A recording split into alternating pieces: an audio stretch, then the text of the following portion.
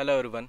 Yeah, so I use Gimbal a lot, but sometimes you may face an issue with Gimbal, so it may not work properly.